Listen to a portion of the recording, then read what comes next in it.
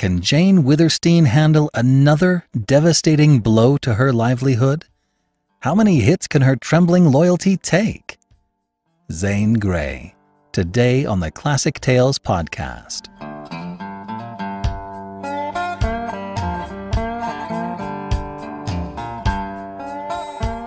Welcome to the Classic Tales podcast. Thank you for listening. We are proudly supported by our listeners. We couldn't do this without you. Your monthly donation helps in so many ways, and it also gives you access to more classic titles. Go to classictalesaudiobooks.com and become a financial supporter today. Thank you so much. The Arzenlu podcast is plugging along. 6 episodes are now available. Be sure to subscribe to our Gentleman Burglar's own show and tell your friends. Links can be found in the show notes. And if you'd like to listen and review the amazing audiobook Cuban Son Rising by Charles Gomez, please reach out to mail@classictalesaudiobooks.com. I'll send you a free copy. Thanks for your help.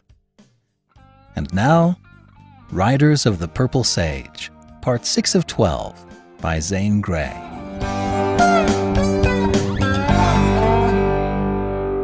Chapter 12. The Invisible Hand.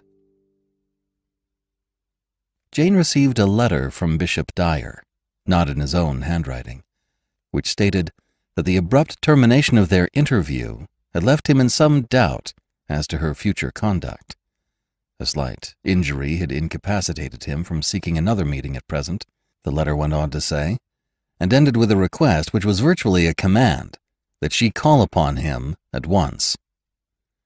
The reading of the letter acquainted Jane Withersteen with the fact that something within her had all but changed. She sent no reply to Bishop Dyer, nor did she go to see him.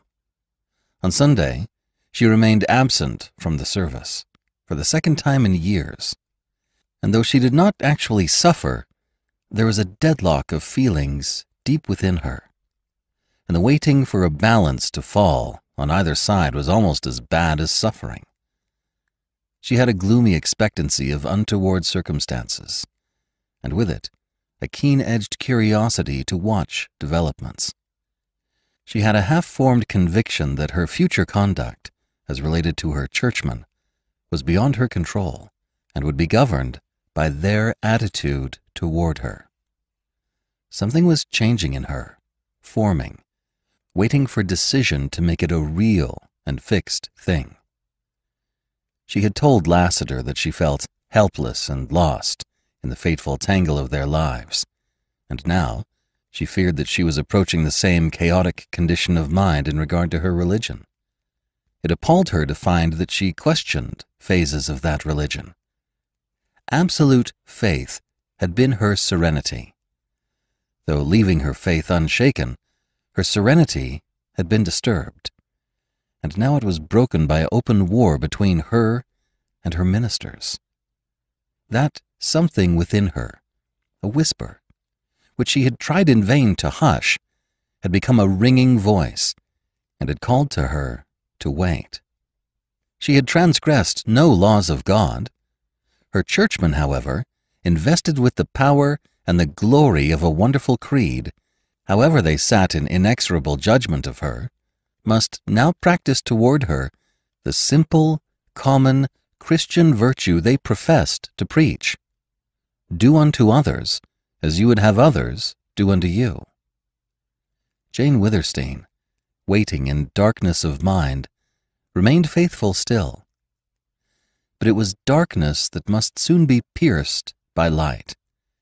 If her faith were justified, if her churchmen were trying only to intimidate her, the fact would soon be manifest, as would their failure, and then she would redouble her zeal toward them and toward what had been the best work of her life, work for the welfare and happiness of those among whom she lived, Mormon and Gentile alike. If that secret intangible power closed its coils round her again, if that great invisible hand moved here and there and everywhere, slowly paralyzing her with its mystery and its inconceivable sway over her affairs, then she would know beyond doubt that it was not chance, nor jealousy, nor intimidation, nor ministerial wrath at her revolt, but a cold and calculating policy, thought out long before she was born, a dark, immutable will, of whose empire she and all that was hers was but an atom. Then might come her ruin. Then might come her fall into black storm. Yet she would rise again, and to the light. God would be merciful to a driven woman who had lost her way. A week passed. Little Fay played and prattled and pulled at Lassiter's big black guns. The rider came to Witherstein House oftener than ever. Jane saw a change in him, though it did not relate to his kindness and gentleness. He was quieter and more thoughtful.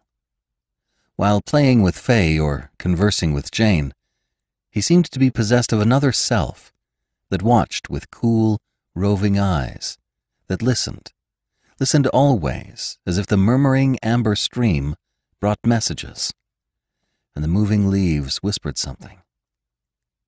Lassiter never rode Bells into the court any more, nor did he come by the lane or the paths. When he appeared, it was suddenly and noiselessly out of the dark shadow of the grove. "I left Bells out in the sage," he said one day at the end of that week. "I must carry water to him."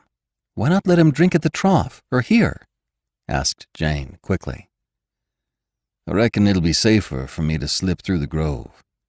I've been watched when I rode in from the sage." "Watched? By whom?" "By a man who thought he was well hid. But my eyes are pretty sharp. And Jane," he went on, almost in a whisper, "I reckon it'd be a good idea for us to talk low. You're spied on here by your women." "Lassiter," she whispered in turn. "That's hard to believe. My women love me." "What of that?" he asked. "Of course they love you, but they're Mormon women." Jane's old rebellious loyalty clashed with her doubt. "I won't believe it," she replied stubbornly. "Well then, just act natural and talk natural, and pretty soon give them time to hear us. Pretend to go over there to the table, and then quick-like make a move for the door and open it." "I will," said Jane with heightened color. Lassiter was right. He never made mistakes. He would not have told her unless he positively knew. Yet Jane was so tenacious of faith that she had to see with her own eyes, and so constituted that to employ even such small deceit toward her women made her ashamed, and angry for her shame as well as theirs.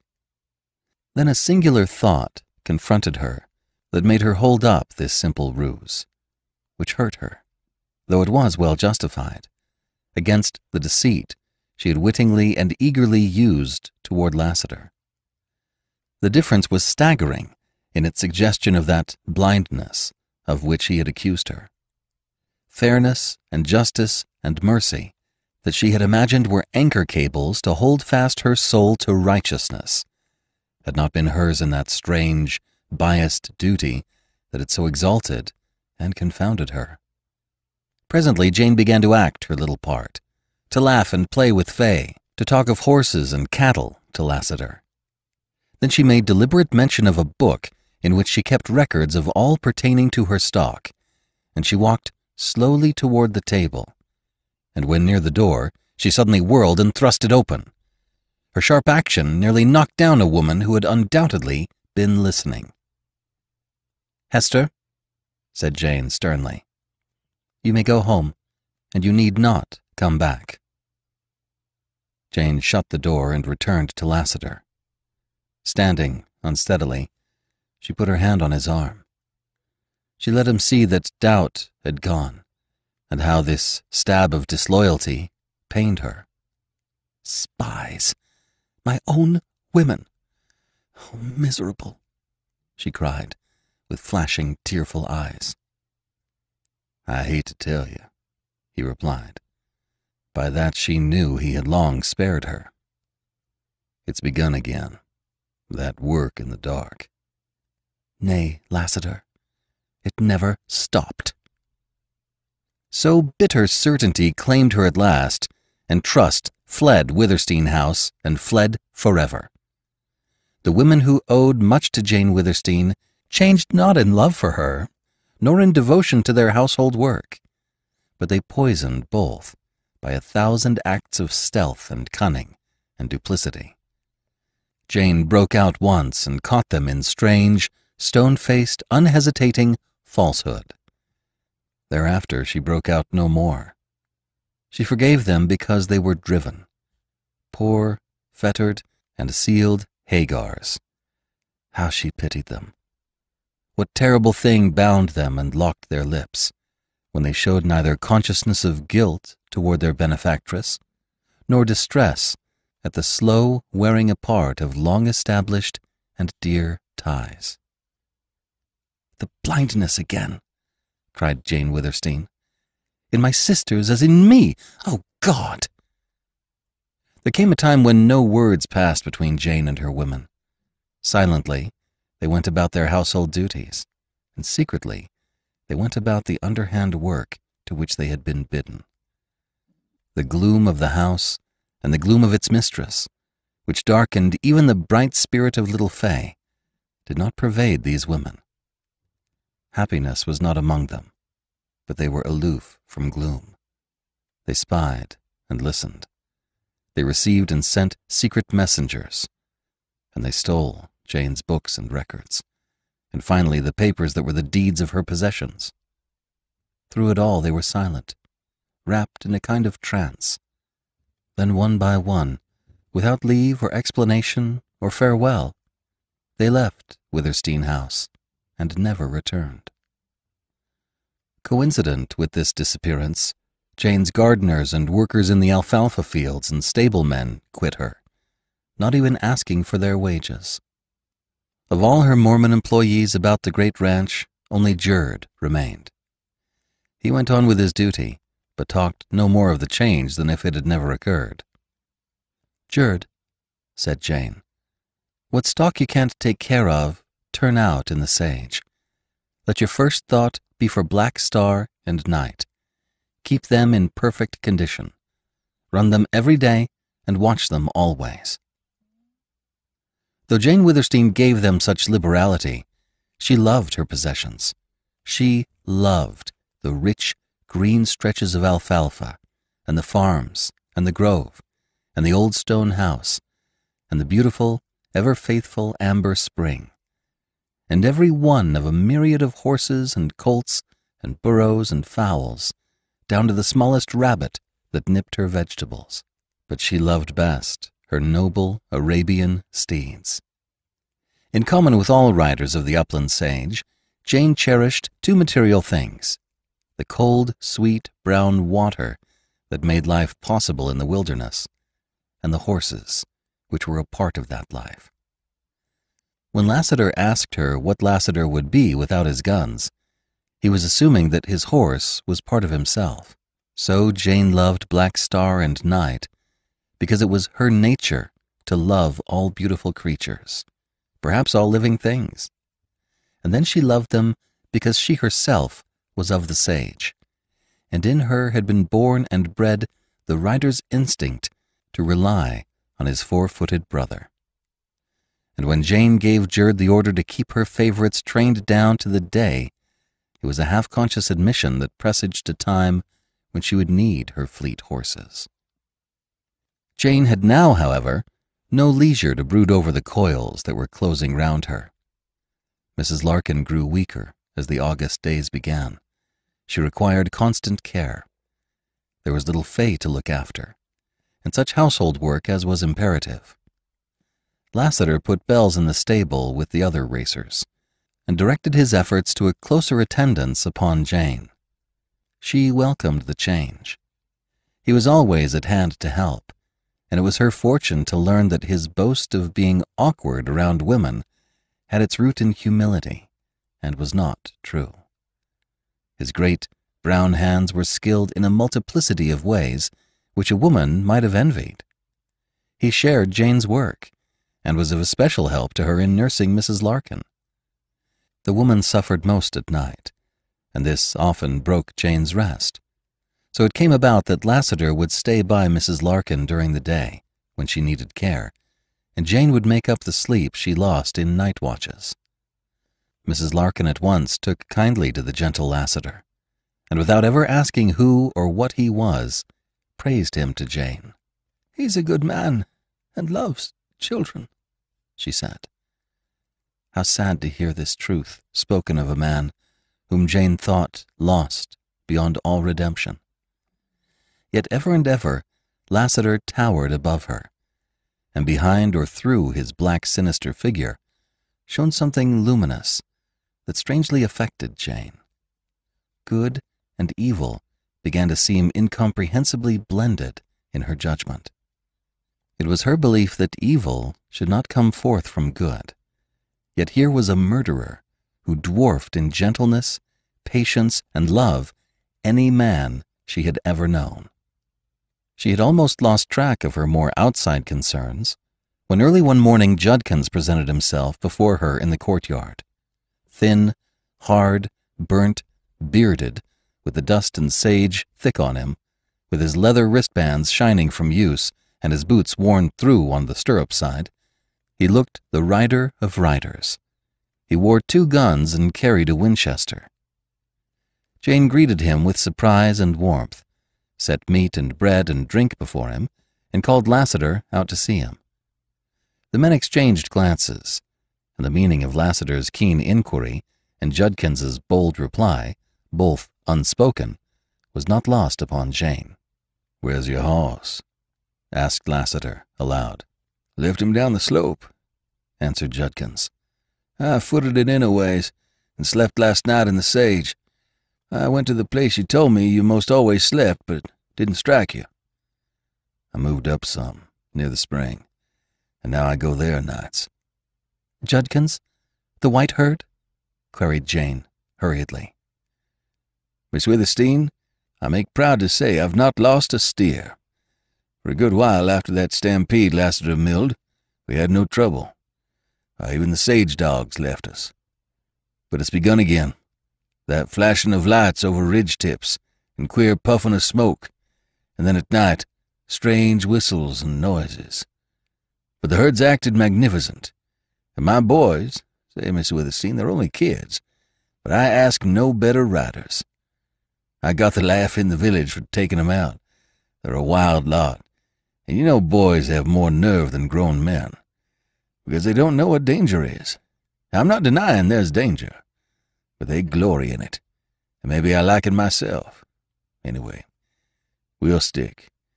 We're going to drive the herd on the far side of the first break of Deception Pass. There's a great round valley over there, and no ridges or piles of rocks to aid these stampeders. The rains are due. We'll have plenty of water for a while, and we can hold that herd from anybody except Oldrin. I come in for supplies. I'll pack a couple of burros and drive out after dark tonight." "Judkins, take what you want from the storeroom. Lassiter will help you. I can't thank you enough, but wait." Jane went to the room that had once been her father's, and from a secret chamber in the thick stone wall, she took a bag of gold, and carrying it back to the court, she gave it to the rider. "There, Judkins, and understand that I regard it as little for your loyalty. Give what is fair to your boys, and keep the rest. Hide it. Perhaps that would be wisest." "Oh, Miss Withersteen," ejaculated the rider. "I couldn't earn so much in 10 years. It's not right. I oughtn't to take it." "Judkins, you know I'm a rich woman. I tell you I've few faithful friends. I've fallen upon evil days.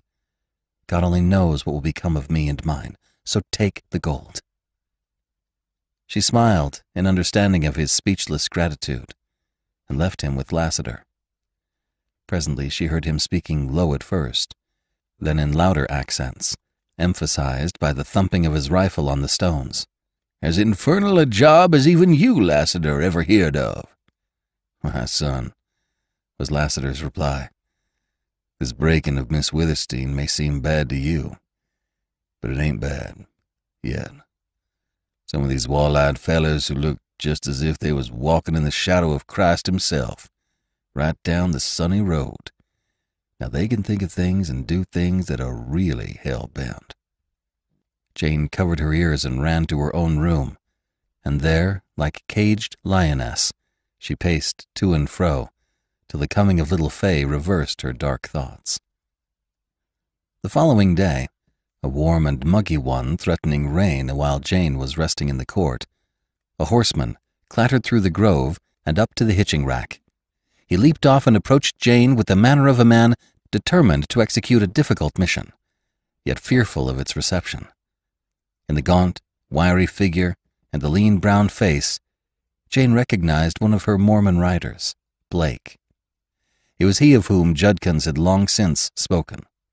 Of all the riders ever in her employ, Blake owed her the most, and as he stepped before her, removing his hat and making manly efforts to subdue his emotion, he showed that he remembered. "Miss Withersteen, Mother's dead," he said. "Oh, Blake," exclaimed Jane, and she could say no more. "She died free from pain in the end, and she's buried, resting at last, thank God. I've come to ride for you again, if you'll have me. Don't think I mentioned Mother to get your sympathy. When she was living and your riders quit, I had to, also. I was afraid of what might be done. Said to her, 'Miss Withersteen, we can't talk of what's going on now.' 'Blake, do you know?' 'I know a great deal. You understand my lips are shut. But without explanation or excuse, I offer my services. I'm a Mormon. I hope a good one. But there are some things... It's no use, Miss Withersteen. I can't say any more what I'd like to. But will you take me back?' 'Blake, you know what it means.' 'I don't care. I'm sick of...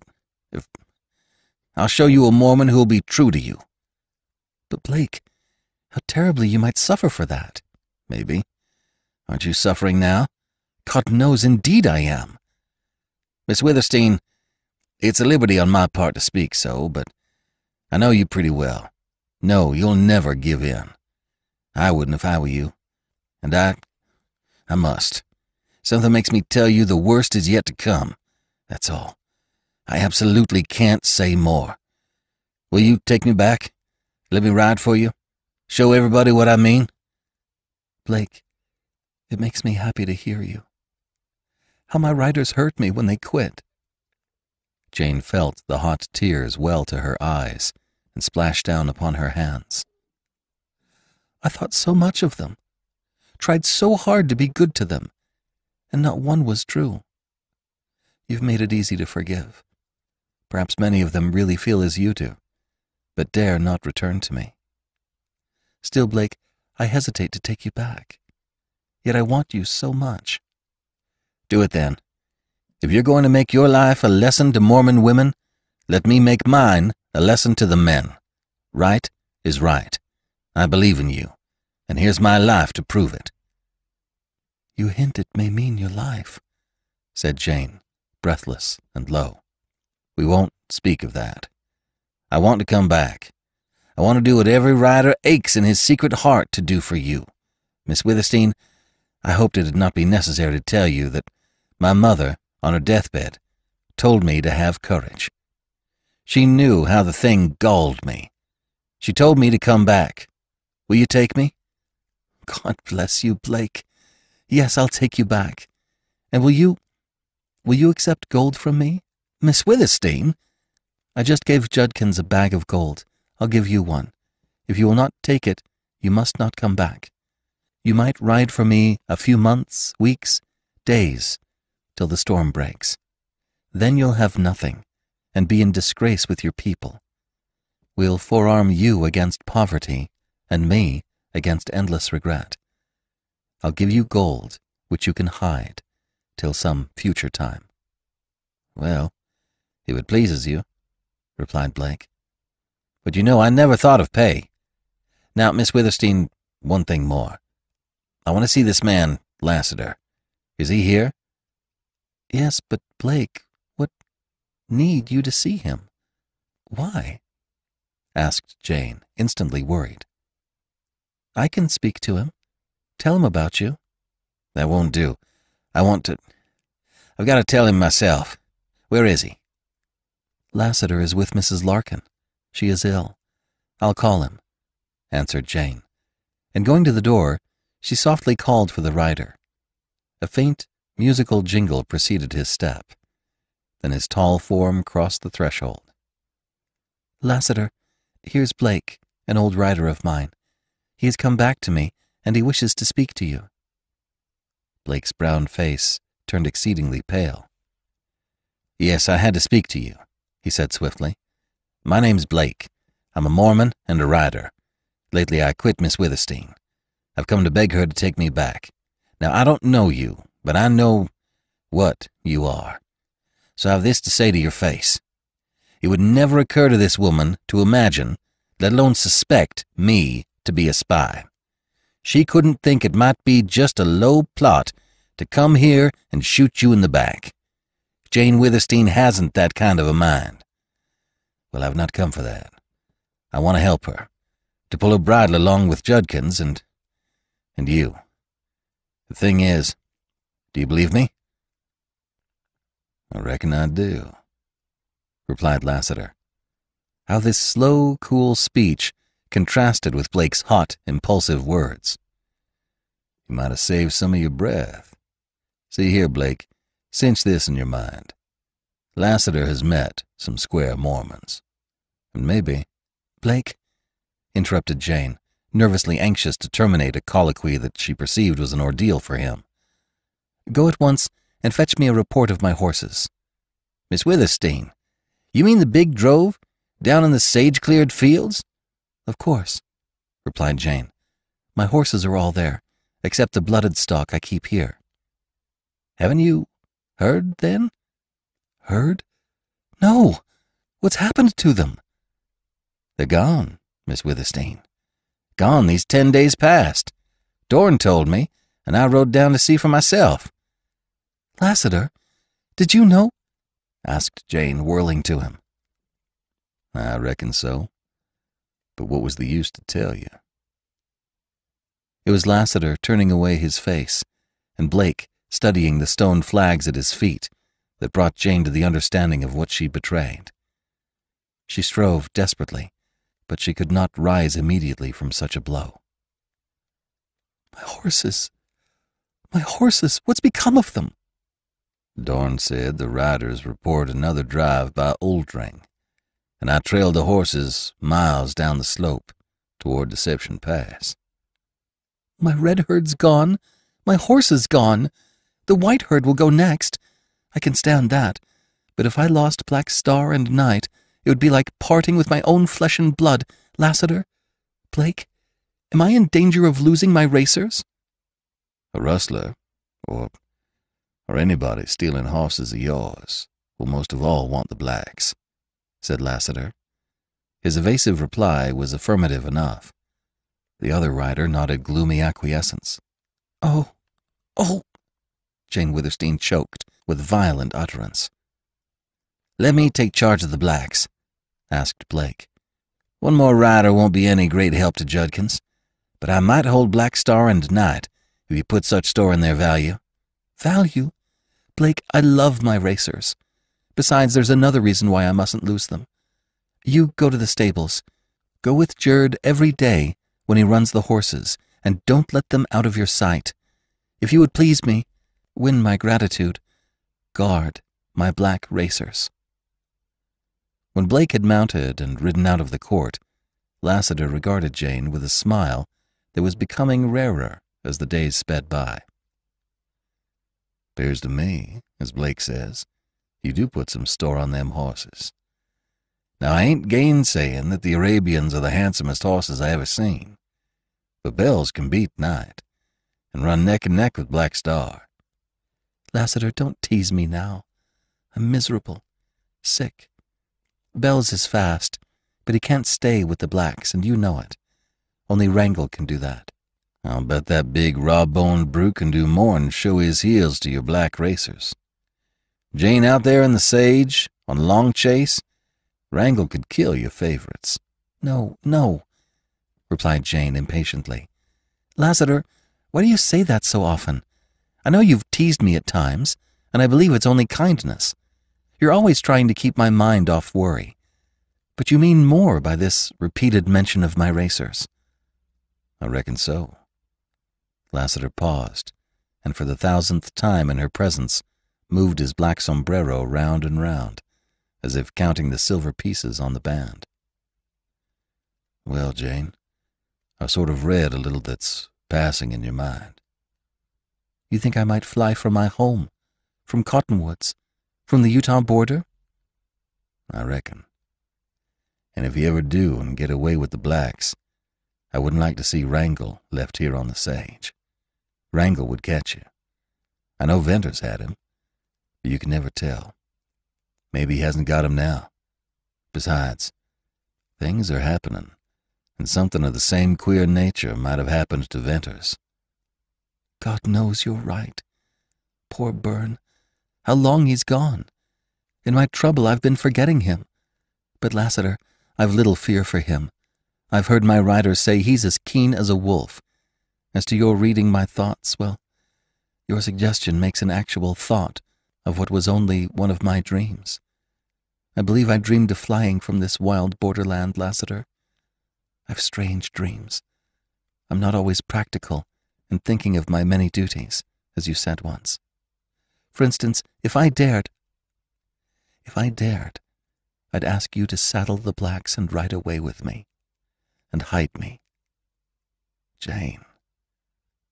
The rider's sunburnt face turned white.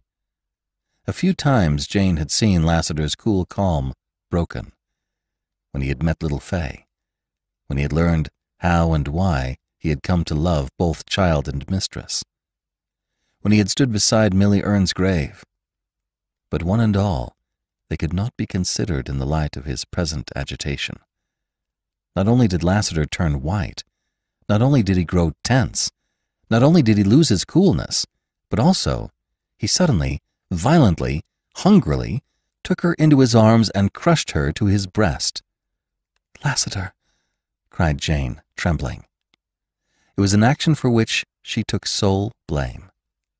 Instantly, as if dazed, weakened, he released her. "Forgive me," went on Jane. "I'm always forgetting your feelings. I thought of you as my faithful friend. I'm always making you out more than human. Only, let me say, I meant that, about riding away. I'm wretched, sick of this. Something bitter and black grows on my heart." Jane. The hell of it, he replied, with a deep intake of breath, is you can't ride away. Maybe realizing it accounts for my grabbing you that way, as much as the crazy boy's rapture your words gave me. I don't understand myself. But the hell of this game is, you can't ride away. "Lassiter, what on earth do you mean? I'm an absolutely free woman." You ain't absolutely anything of the kind. I reckon I've got to tell you. "Tell me all. It's uncertainty that makes me a coward.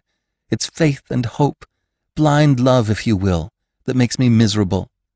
Every day I awake believing, still believing. The day grows, and with it, doubts, fears, and that black bat hate that bites hotter and hotter into my heart. Then night comes. I pray for all, and for myself. I sleep, and I awake free once more, trustful, faithful, to believe, to hope. Then, oh my God, I grow and live 1,000 years till night again. But if you want to see me a woman, tell me why I can't ride away. Tell me what more I'm to lose. Tell me the worst." Jane, you watched. There's no single move of yours, except when you're hid in your house, that ain't seen by sharp eyes. The cottonwood grove's full of creeping, crawling men, like Indians in the grass. When you rode, which wasn't often lately. The sage was full of sneaking men. At night they'd crawl under your windows into the court, and I reckon into the house. Jane Withersteen, you know, never locked a door. This here grove's a hummin' beehive of mysterious happenings. Jane, it ain't so much that these spies keep out of my way as me keeping out of theirs. They're going to try to kill me, that's plain. But maybe I'm as hard to shoot in the back as in the face. So far I've seen fit to watch only. This all means, Jane, that you're a marked woman. You can't get away, not now. Maybe later, when you're broken, you might. But that's sure doubtful. Jane, you're to lose the cattle that's left, your home and ranch and Amber Spring. You can't even hide a sack of gold, for it couldn't be slipped out of the house, day or night, and hid or buried, let alone be rid off with. You may lose all. I'm telling you, Jane, hoping to prepare you if the worst does come. I told you once before about that strange power I've got to feel things. Lassiter, what can I do? Nothing, I reckon, except know what's coming and wait and be game. If you'd let me make a call on Tull and a long-deferred call on— Hush, hush, she whispered. Well, even that wouldn't help you any in the end. What does it mean? What does it mean? I am my father's daughter, a Mormon, yet I can't see. I've not failed my religion, in duty. For years I've given with a free and full heart. When my father died, I was rich. If I'm still rich, it's because I couldn't find enough ways to become poor. What am I? What are my possessions to set in motion such intensity of secret oppression? Jane, the mind behind it all is an empire builder. But Lassiter, I would give freely, all I own, to avert this wretched thing. If I gave, that would leave me with faith still. Surely my churchmen think of my soul. If I lose my trust in them— Child, be still, said Lassiter, with a dark dignity that had in it something of pity. You are a woman, fine and big and strong, and your heart matches your size. But in mind, you're a child. And I'll say a little more, then I'm done. I'll never mention this again. Among many thousands of women, you're one who has bucked against your churchmen. They tried you out and failed of persuasion and finally of threats. You meet now the cold steel of a will as far from Christ-like as the universe is wide. You're to be broken.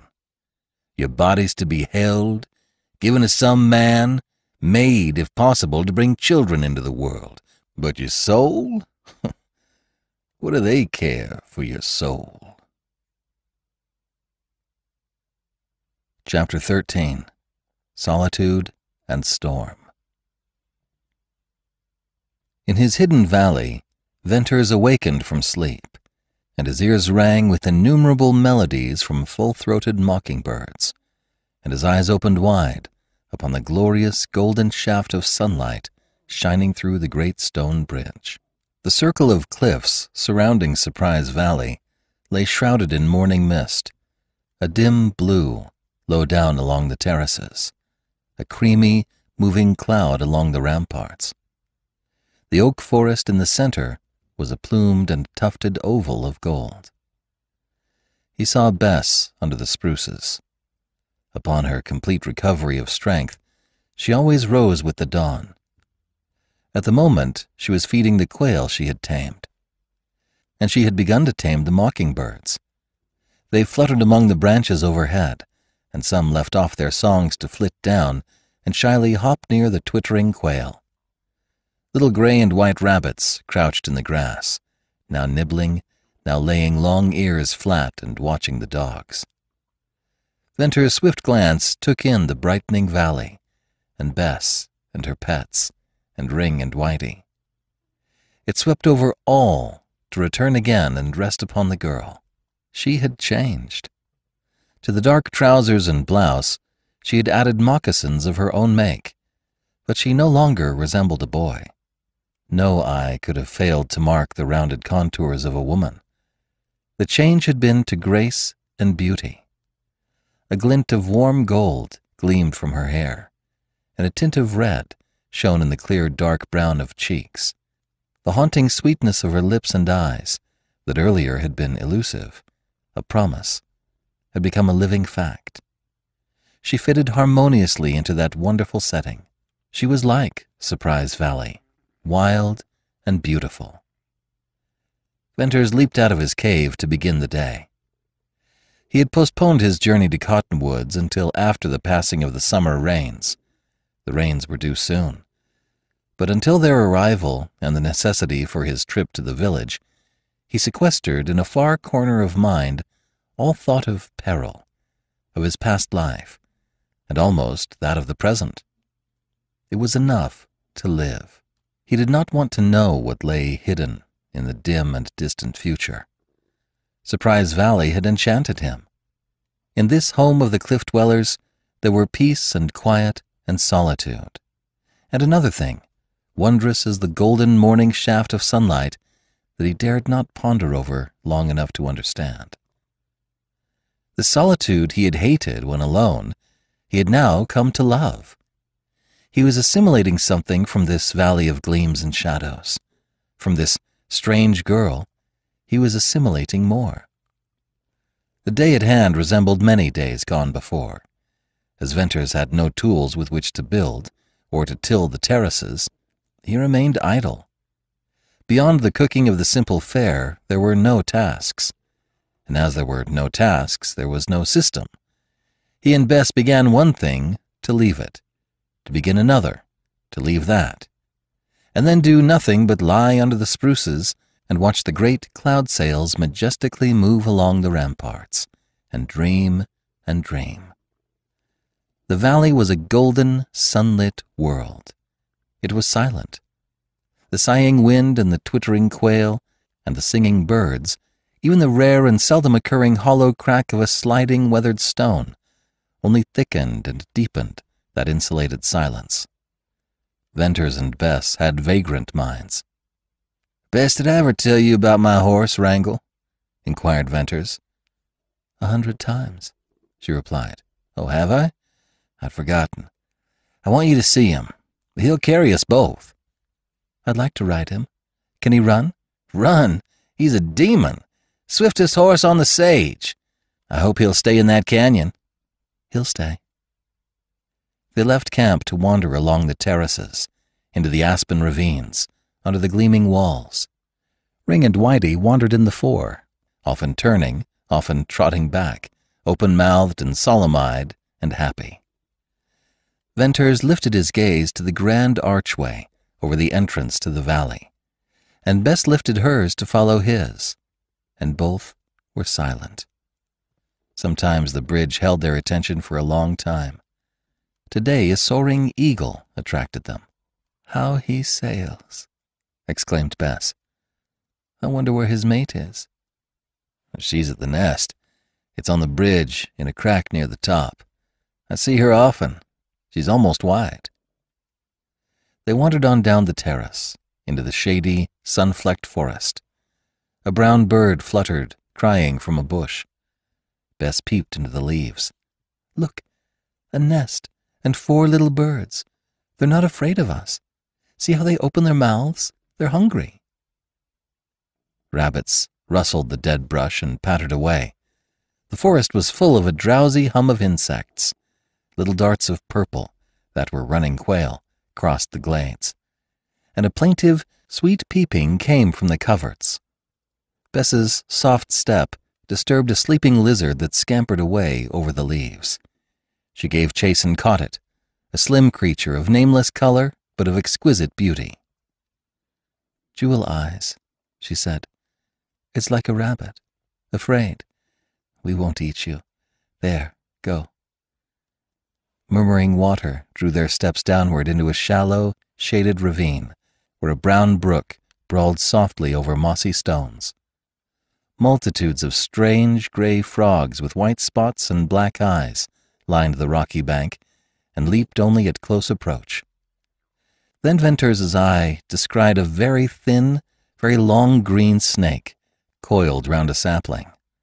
They drew closer and closer till they could have touched it. The snake had no fear and watched them with scintillating eyes. "It's pretty," said Bess. "How tame. I thought snakes always ran." "No, even the rabbits didn't run here till the dogs chased them." On and on they wandered to the wild jumble of mast and broken fragments of cliff at the west end of the valley. The roar of the disappearing stream dinned in their ears. Into this maze of rocks they threaded a tortuous way, climbing, descending, halting to gather wild plums and great lavender lilies, and going on at the will of fancy. Idle and keen perceptions guided them equally. "Oh, let us climb there," cried Bess, pointing upward to a small space of terrace left green and shady between huge abutments of broken cliff. And they climbed to the nook and rested, and looked out across the valley to the curling column of blue smoke from their campfire. But the cool shade and the rich grass and the fine view were not what they had climbed for. They could not have told, although whatever had drawn them was well satisfying. Light, sure-footed as a mountain goat, Bess pattered down at Venters's heels. And they went on, calling the dogs, eyes dreamy and wide, listening to the wind and the bees and the crickets and the birds. Part of the time Ring and Whitey led the way, then Venters, then Bess. And the direction was not an object. They left the sun-streaked shade of the oaks, brushed the long grass of the meadows, entered the green and fragrant swaying willows, to stop, at length, under the huge old cottonwoods where the beavers were busy.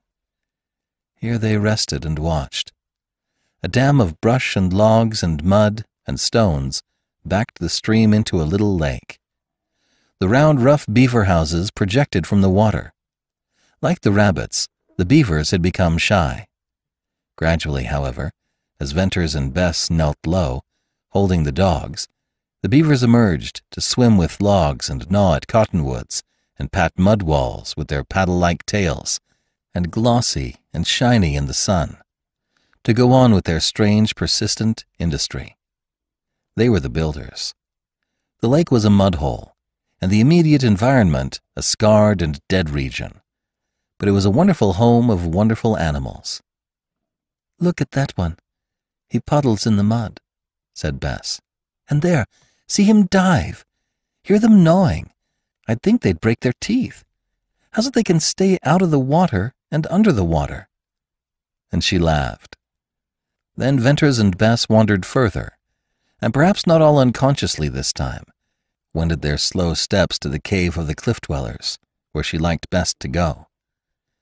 The tangled thicket and the long slant of dust and little chips of weathered rock and the steep bench of stone and the worn steps all were arduous work for Bess in the climbing. But she gained the shelf, gasping, hot of cheek, glad of eye, with her hand in Venters's. Here they rested. The beautiful valley glittered below, with its millions of wind-turned leaves, bright-faced in the sun, and the mighty bridge towered heavenward, crowned with blue sky. Bess, however, never rested for long. Soon she was exploring, and Venters followed. She dragged forth from corners and shelves a multitude of crudely fashioned and painted pieces of pottery, and he carried them. They peeped down into the dark holes of the kivas, and Bess gleefully dropped a stone and waited for the long-coming hollow sound to rise.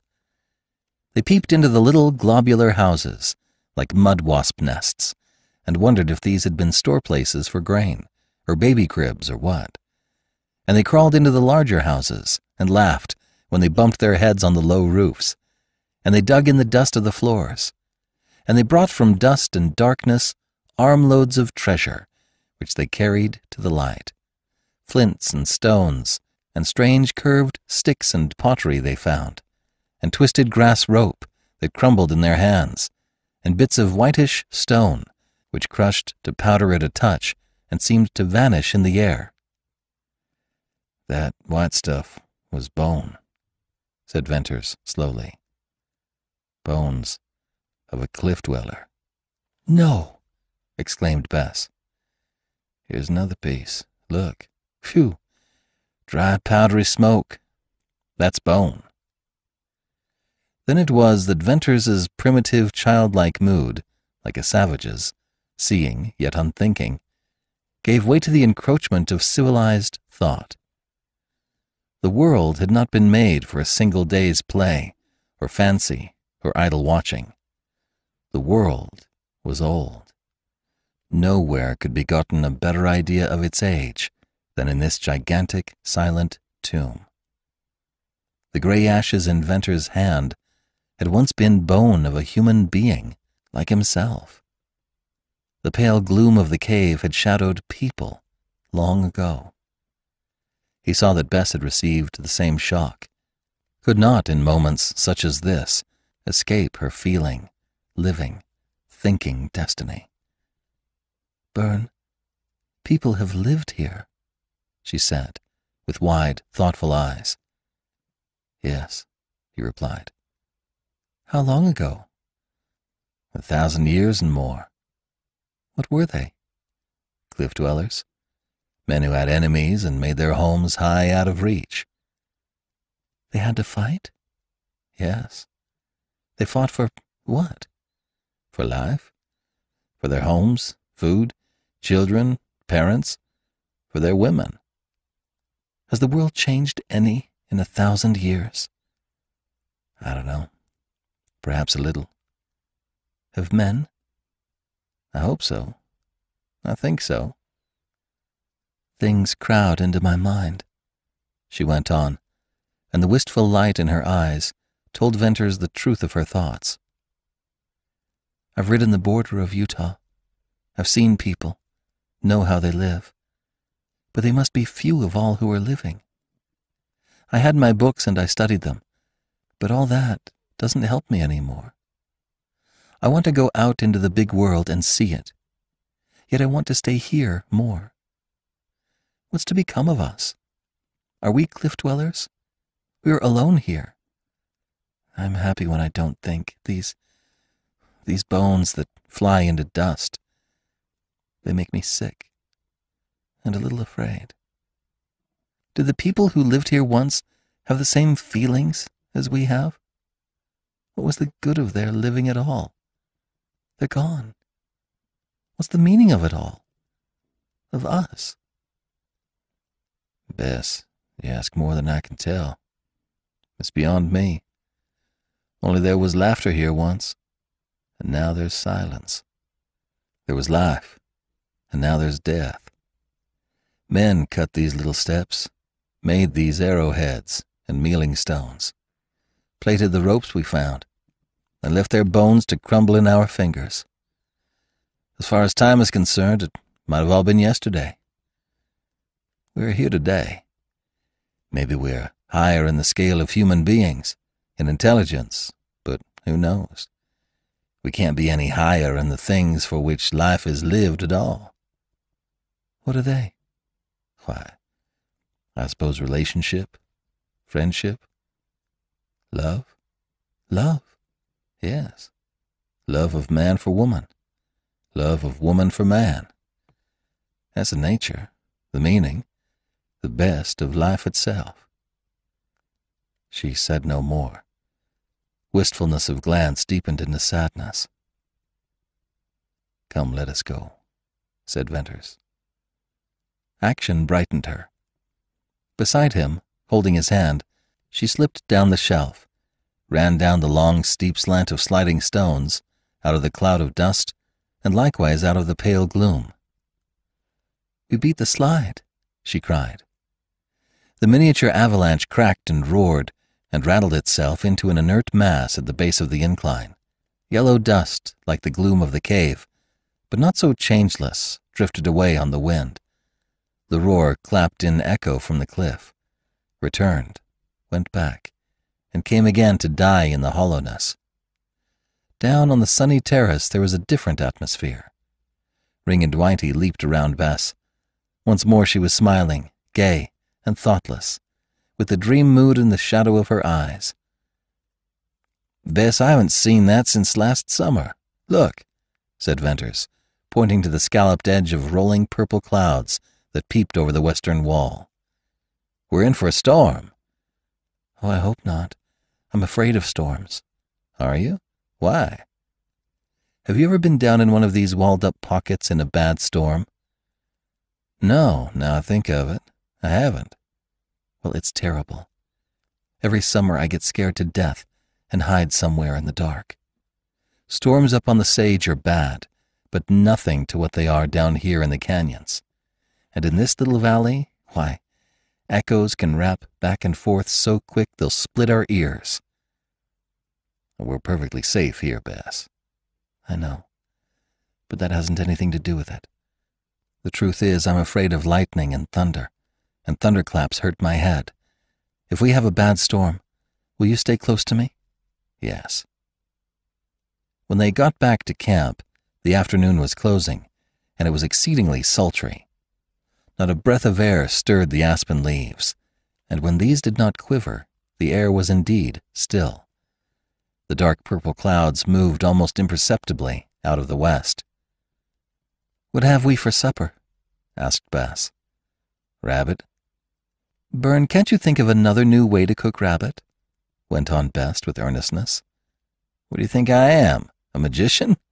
retorted Venters. "I wouldn't dare tell you. But, Bern, do you want me to turn into a rabbit?" There was a dark blue, merry flashing of eyes and a parting of lips. Then she laughed. In that moment she was naive and wholesome. "Rabbit seems to agree with you," replied Venters. "You are well and strong, and growing very pretty." Anything in the nature of compliment he had never before said to her, and just now he responded to a sudden curiosity to see its effect. Bess stared, as if she had not heard aright, slowly blushed, and completely lost her poise in happy confusion. "I'd better go right away," he continued, "and fetch supplies from Cottonwoods." A startlingly swift change in the nature of her agitation made him reproach himself for his abruptness. No, don't go," she said. "I don't mean that about the rabbit. I was only trying to be funny. Don't leave me all alone." "Bess, I must go sometime." "Wait, then. Wait till after the storms." The purple cloud bank darkened the lower edge of the setting sun, crept up and up, obscuring its fiery red heart, and finally passed over the last ruddy crescent of its upper rim. The intense, dead silence awakened to a long, low rumbling roll of thunder. "Oh!" cried Bess nervously. "We've had big black clouds before this without rain," said Venters. "But there's no doubt about that thunder. The storms are coming. I'm glad. Every rider on the Sage will hear that thunder with glad ears." Venters and Bess finished their simple meal and the few tasks around the camp, then faced the open terrace, the valley, and the west, to watch and await the approaching storm. It required keen vision to see any movement whatever in the purple clouds. By infinitesimal degrees, the dark cloud line merged upward into the golden-red haze of the afterglow of sunset. A shadow lengthened from under the western wall across the valley. As straight and rigid as steel rose the delicate, spear-pointed silver spruces. The aspen leaves, by nature pendant and quivering, hung limp and heavy. No slender blade of grass moved. A gentle splashing of water came from the ravine. Then again from out of the west sounded the low, dull, and rumbling roll of thunder. A wave, a ripple of light, a trembling and turning of the aspen leaves, like the approach of a breeze on the water, crossed the valley from the west, and the lull and the deadly stillness and the sultry air passed away on a cool wind. The night bird of the canyon, with clear and melancholy notes, announced the twilight. And from all along the cliffs rose the faint murmur and moan and mourn of the wind singing in the caves. The bank of clouds now swept hugely out of the western sky. In front was purple and black, with gray between, a bulging, mushrooming, vast thing, instinct with storm. It had a dark, angry, threatening aspect. As if all the power of the winds were pushing and piling behind, it rolled ponderously across the sky. A red flare burned out instantaneously, flashed from the west to east, and died. Then from the deepest black of the purple cloud burst a boom. It was like the bowling of a huge boulder along the crags and ramparts, and seemed to roll on and fall into the valley, to bound and bang and boom from cliff to cliff. "Oh," cried Bess, with her hands over her ears. "What did I tell you?" "Why, Bess, be reasonable," said Venters. "I'm a coward." "Not quite that, I hope. It's strange you're afraid. I love the storm." "I tell you, a storm down in these canyons is an awful thing. I know Oldring hated storms. His men were afraid of them. There was one who went deaf in a bad storm and never could hear again." "Maybe I've lots to learn, Bess. I'll lose my guess if this storm isn't bad enough. We're going to have heavy wind first, then lightning and thunder, then the rain. Let's stay out as long as we can." The tips of the cottonwoods and the oaks waved to the east, and the rings of aspens along the terraces twinkled their myriad of bright faces in fleet and glancing gleam. A low roar rose from the leaves of the forest, and the spruces swished in the rising wind. It came in gusts, with light breezes between. As it increased in strength, the lulls shortened in length, till there was a strong and steady blow all the time, and violent puffs at intervals, and sudden whirling currents. The clouds spread over the valley, rolling swiftly and low, and twilight faded into a sweeping darkness. Then the singing of the wind in the caves drowned the swift roar of rustling leaves. Then the song swelled to a mourning, moaning wail. Then, with the gathering power of the wind, the wail changed to a shriek. Steadily the wind strengthened, and constantly the strange sound changed. The last bit of blue sky yielded to the onsweep of clouds. Like angry surf, the pale gleams of gray, amid the purple of that scudding front, swept beyond the eastern rampart of the valley. The purple deepened to black. Broad sheets of lightning flared over the western wall. There were not yet any ropes or zigzag streaks darting down through the gathering darkness. The storm's center was still beyond Surprise Valley. "Listen, listen," cried Bess, with her lips close to Venter's ear. "You'll hear Oldring's knell." "What's that?" "Oldring's knell. When the wind blows a gale in the caves, it makes what the rustlers call Oldring's knell. They believe it bodes his death. I think he believes so too. It's not like any sound on earth. It's beginning. Listen." The gale swooped down with a hollow, unearthly howl. It yelled and pealed and shrilled and shrieked. It was made up of 1,000 piercing cries. It was a rising and a moving sound. Beginning at the western break of the valley, it rushed along each gigantic cliff, whistling into the caves and cracks, to mountain power, to bellow a blast through the great stone bridge.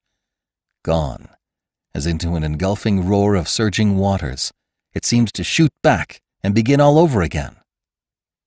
It was only wind, thought Venters. Here sped and shrieked the sculptor that carved out the wonderful caves in the cliffs. It was only a gale, but as Venters listened, as his ears became accustomed to the fury and strife, out of it all, or through it, or above it, pealed low and perfectly clear and persistently uniform, a strange sound that had no counterpart in all the sounds of the elements. It was not of earth or of life. It was the grief and agony of the gale, a knell of all upon which it blew. Black night enfolded the valley. Venters could not see his companion, and knew of her presence only through the tightening hold of her hand on his arm. He felt the dogs huddle closer to him. Suddenly the dense, black vault overhead split asunder to a blue-white, dazzling streak of lightning. The whole valley lay vividly clear and luminously bright in his sight. Upreared, vast and magnificent, the stone bridge glimmered like some grand god of storm in the lightning's fire. Then all flashed black again, blacker than pitch, a thick, impenetrable coal blackness. And there came a ripping, crashing report. Instantly an echo resounded with clapping crash. The initial report was nothing to the echo.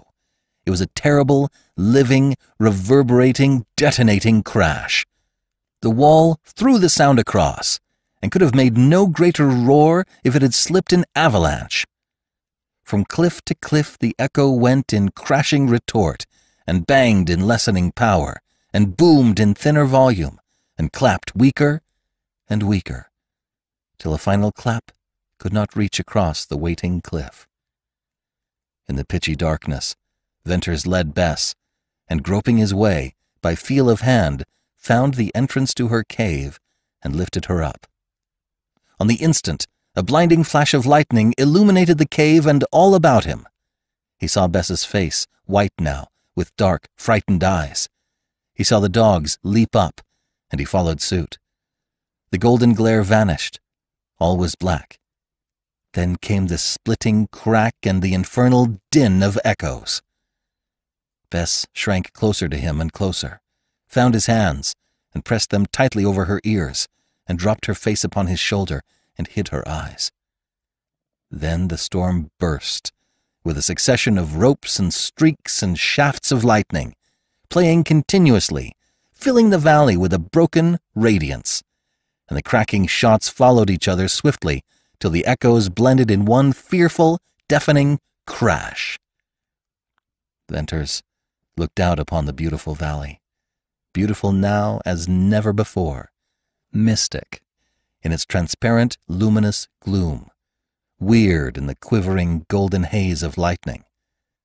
The dark spruces were tipped with glimmering lights, the aspens bent low in the winds, as waves in a tempest at sea. The forest of oaks tossed wildly and shone with gleams of fire. Across the valley, the huge cavern of the cliff-dwellers yawned in the glare, every little black window as clear as at noonday. But the night and the storm added to their tragedy. Flung arching to the black clouds, the great stone bridge seemed to bear the brunt of the storm. It caught the full fury of the rushing wind. It lifted its noble crown to meet the lightnings. Venters thought of the eagles and their lofty nest in the niche under the arch. A driving pall of rain, black as the clouds, came sweeping on to obscure the bridge and the gleaming walls and the shining valley. The lightning played incessantly, streaking down through opaque darkness of rain. The roar of the wind, with its strange knell and the recrashing echoes, mingled with the roar of the flooding rain, and all seemingly were deadened and drowned in a world of sound. In the dimming pale light, Venters looked down upon the girl. She had sunk into his arms upon his breast, burying her face. She clung to him. He felt the softness of her, and the warmth, and the quick heave of her breast. He saw the dark, slender, graceful outline of her form. A woman lay in his arms. As he held her closer, he who had been alone in the sad, silent watches of the night was not now, and never must be again, alone.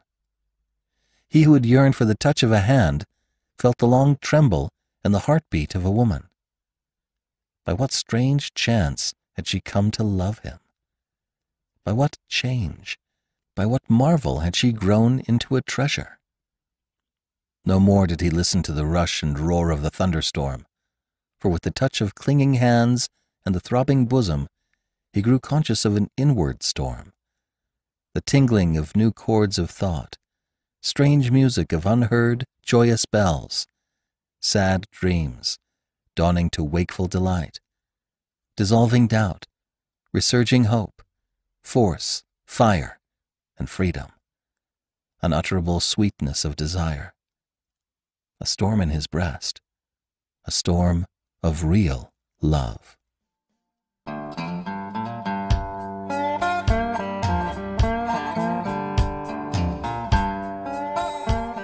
This is B.J. Harrison. I hope you've enjoyed this unabridged production of Riders of the Purple Sage, Part 6 of 12 by Zane Grey. If you've enjoyed this book, please become a monthly supporter by going to ClassicTalesAudiobooks.com. Donate $5 a month and get a monthly coupon code for $8 off any audiobook order. It's a great way to build your library of classic literature. Thanks for pitching in. Thank you for joining me today and allowing classic literature to awaken your better self. Please join me every week, and we'll rediscover the greatest stories ever put to paper.